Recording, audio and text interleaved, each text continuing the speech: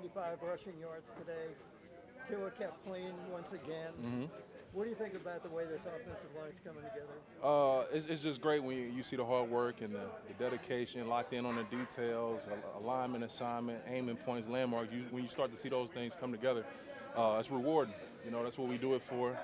It don't always come out like that or work out like that, but it was great to have a day where we put some really good things on film, things that we can build off and help us moving forward. What is Jeff Wilson bringing to this team?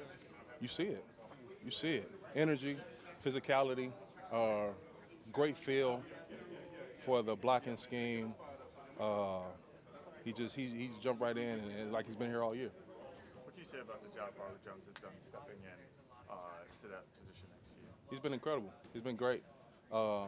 He's been putting in work nonstop since the day I walked in. I'm sure he was working before that, but since I got here, I've seen nothing but just relentless work, willingness to get better. Whatever you ask him to do, he's doing. So it's great to see his growth and improvement, and we all got more to do. How's the toe? Are you hanging in? Yeah, I'm hanging in there. I'm hanging there. Got the loafers on today. You feel me? Yeah, appreciate it. Terron, you've been a part of some really good teams. Obviously, the playoff experience.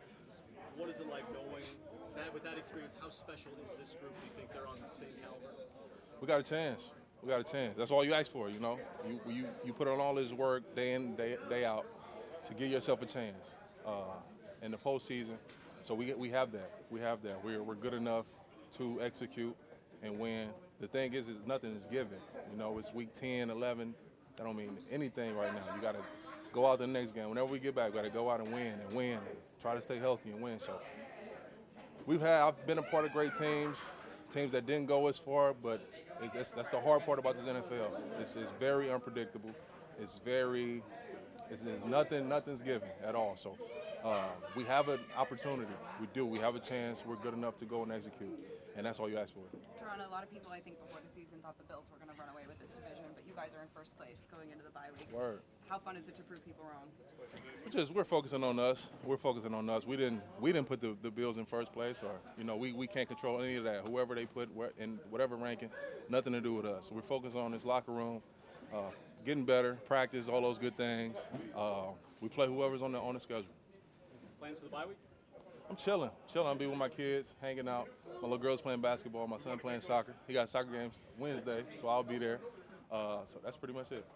Terron, this team has had a challenge for years now, putting an offensive line together. They brought you in. They brought in Connor.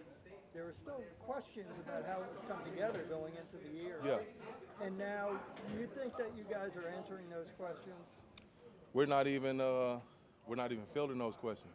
We're focused on internally, like we're focused on what we're working on. Improving every day. We got a lot of technique we need to improve. Our chemistry can get better. We've had guys in and out the lineup, so spending more time together on the field, getting our chemistry better. We're going to have bad plays. We're going to have good plays. It's just being able to sustain that, never get too high, never get too low, staying consistent, staying persistent. That's us O-line play.